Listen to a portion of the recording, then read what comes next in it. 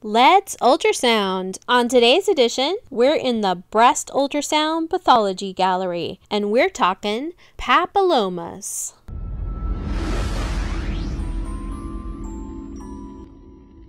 A breast papilloma is a solid mass of ductal origin, and it can be either benign or malignant. In the female breast, they're most commonly benign, and in the male breast, they're more likely to be malignant. And papillomas are the most common cause of bloody nipple discharge. And they're also most common in women ages 30 to 35. The ultrasound appearance of a papilloma is a solid mass within a duct or a cyst. It's a hypoechoic mass, and the characteristic ultrasound feature is hypervascularity.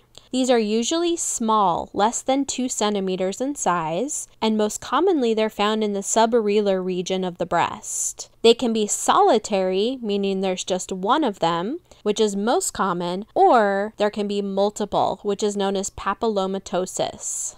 There's 2 types of papillomas, intracystic and intraductal. First, let's talk about intracystic papillomas. This is a papilloma which obstructs a milk duct, which causes the fluid to back up in that milk duct, creating a cyst around the papilloma. You'll notice a cyst with a hypoechoic, solid, hypervascular mass inside. And this can be a solitary solid mass or multiple solid masses, and you'll find them along the walls of the cyst. And this is going to be a complex mass. It's going to have both solid and cystic components to it, and it's going to be heterogeneous. An intraductal papilloma is a solid mass which arises from the ductal epithelium. This is the lining of that milk duct, and it projects into the duct lumen. And this is the anechoic inner compartment of the milk duct. So you're going to see a milk duct with a solid hypervascular hypoechoic mass within the milk duct.